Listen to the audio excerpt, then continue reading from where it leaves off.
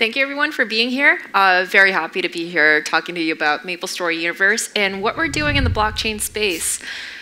All right, so for people who may not be entirely familiar with the MapleStory franchise, let me give you a quick overview of what we're about. I don't know if you recognize these characters, but then we have a very cute aesthetic. We have some cute monsters going on here. But then what is more remarkable than these cute aesthetics and monsters and characters is that we're talking about a game that is now 21 years old. And we're talking about a game that has more than 250 million players worldwide. We're also talking about a game that is more than $5 billion in lifetime revenue. And this is a remarkable number because it's actually bigger than the box office revenue of Frozen. With that being said, MapleStory has had a great run for the 20 years that we have been in service. There were a lot of users, community has been amazing, and basically we had a great run. But then why stop there? We were thinking, all right, so we had a great 20 years of history, but then what can we do for the next 20 years? And also, looking into the history and what we were all about, the game was not without flaws, I have to admit. Firstly, let's look at how we do business, basically, in the online space today. If you look at free-to-play games, a lot of them are based on microtransactions. And how that actually works, if you think about it, is in order to drive sales on microtransactions and say, hey guys, do you want this new item? You have to introduce new bosses or new challenges that the user needs to overcome. And with that, you introduce new items and you say, hey, if you do not buy this item from the store, then you will not be able to defeat that new boss. You will be irrelevant. And basically, the items that you currently hold are irrelevant. And so we are devaluing the items and the asset values of what the player is currently holding in order to drive sales. We're causing inflation in power and in items to do that. But for why? Why are we doing this? We need to cover content costs. I mean, we are a business, and as you will already be aware, the cost of producing content and better content goes up and up every year. And in order to thrive and survive as a business, we're pushed to create this inflation, and we need to ask ourselves, is this sustainable? Also, we're talking about a pretty big community here, because these people that are playing MapleStory, that are on any game, they're more sophisticated than ever before, and they want the best experience. However, what we're giving them over here, does it really cut it? Are we giving them the best experience ever? I think the current structure of how online games is made does really not allow us to do that to the full.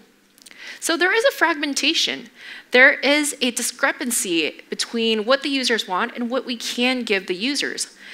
And basically what this has created is a structure in which the developers and users and builders are not happy with each other at the end of the day. We're not aligned in our incentives. So we wanted to fix that. Firstly, we wanted to align the interest of all participants here. We wanted to say through blockchain that we're going to make everyone happy, basically. Also, what we really wanted to do here was capture community contribution. If you think about the experience of playing a game, of course you go into the client, you do play the game, but then is that it? Is that all that is to it? If you think about the experience of playing MapleStory or some other game to that extent, you also think about your experience talking to people about MapleStory, going online to find a walkthrough about MapleStory, or even, playing fan creations of MapleStory and enjoying fan art. All that constitutes the experience of playing a game. But then are we really capturing that? Are we giving credit to the community and really acknowledging what they do? But currently, what they are doing is at best copyright infringement, and of course we are not honoring the community properly. So basically, the core ethos of MapleStory Universe and what we're doing here in blockchain is to fix all of these problems and to introduce a new model of online gaming that basically can sustain, that can align, and that can really provide more value for the future. So here's an overview of MapleStory Universe. Basically, how we would like to characterize this is that MapleStory Universe is an IP ecosystem based on the MapleStory IP. And at its core, we have MapleStory N, which is the Web3 version of the classic game. However, what's really interesting is that there are NFTs. All the characters and in-game items inside this game are going to be NFTs. And there will be a token called NXPC that ties the structure together that allows this flow of NFT and token to organically work with each other. And why are we doing this? We want the experience of a game or an IP to go beyond the limitations of a single client. We're talking about derivative experiences here. We're talking about the community contributions and providing more experiences that go on top of a game, because a game should not be limited to just the client anymore. And so we have synergy apps that are derivative experiences on all platforms. It could be on PC, mobile, console, or anything else that add on to the core MapleStory experience or the core IP experience to ultimately deliver a user experience that is satisfactory, that is compelling, and that is meaningful. So firstly, let's kind of go back a little bit and talk about the details of what are NFTs inside this space and how we wanted to characterize this. Firstly, all the characters, basically your avatars, and in-game items, gears like swords or cosmetics, everything is an NFT in our space. And what this enables for us is that firstly, these are interoperable, of course, and this allows for your assets and for your characters to travel between these experiences and actually provide a connected experience overall. Also tradable, definitely. This is a very big part of MMORPGs, and the crux of what you experience in a game really kind of depends on the fact that it is tradable. Now your assets have value, and people agree to that value. This is a really big thing. But what is more important is that NFTs in this space are dynamic. We have the enhancement system, which I will go into detail a little bit further, that gives new value, gives add-on value to the NFTs that are already there. You can enhance the vanilla items to add more options onto it, add more abilities onto it. That completely changes how this gear is going to work inside the game and in other derivative experiences. And we also have the token, as I mentioned, that ties all of this together. Like just having NFTs and items doesn't really cut it. So what is this used for? When structuring our tokenomics, we really wanted to think about like how this was all going to work together at the end of the day, how we were going to align and incentivize the participants to do this.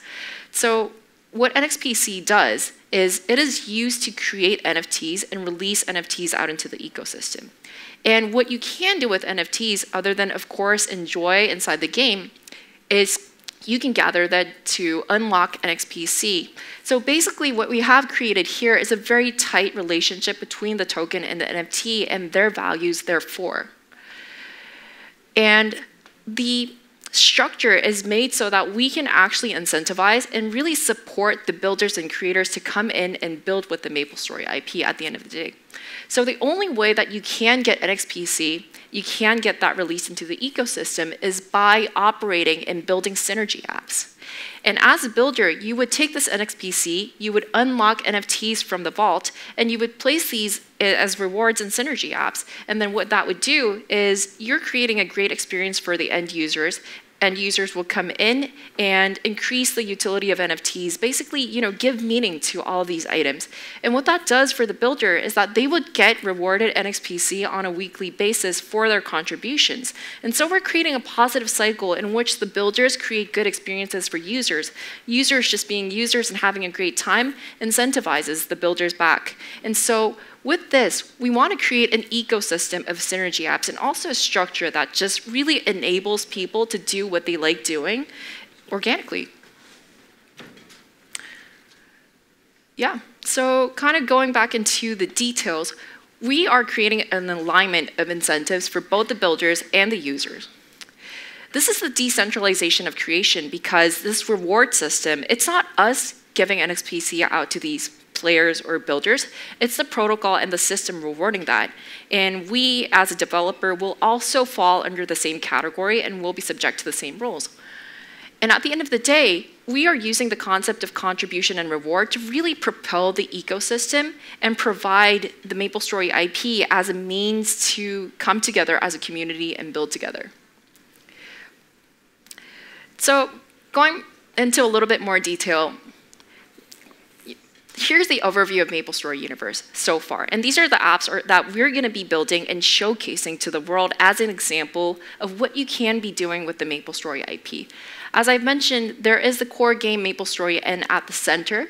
And then we have other synergy apps like the Marketplace, the Navigator, the Explorer, the questing system, and so much more to come. But these are just examples.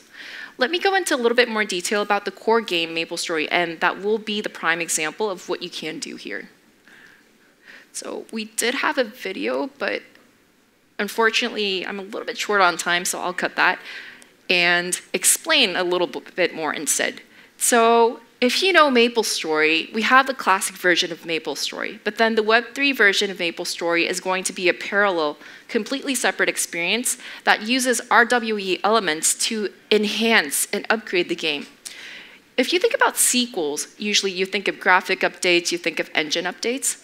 We're actually working on the core of the game, and you can also think of this as an engine upgrade of sorts because we're going back into the roots of what this game is all about and saying, here are the lessons that we have learned through the 20 years. Here is how we're going to better this game. So firstly, we do not have any premium shops inside the game. We got rid of the microtransactions model, and we're saying we're going to be profitable as a business in a completely different way. And all users, we're going to stay very true to our free-to-play roots. All users will be able to come inside the game and start playing without any pre-purchases or pre-sales. What they need to do to acquire NFTs? Play the game. What do they need to do to gain a character? Play the game. It's as simple as that, and we're keeping the experience real. However, that would not be it for this game. At the end of the day, what we really want to do is to be able to provide a sustainable ecosystem. So we will be controlling the item supply that is released out into the ecosystem, into the game at a time. And what that does for the game is it controls the inflation rate. It controls the power inflation rate inside the game. I'm not saying that we're going to get rid of that forever. It's just natural progression for values to change over time. But then, can we do it in a controlled manner? Can we provide a safe environment for players to play games in? This is what we're trying to do in MapleStory Ed.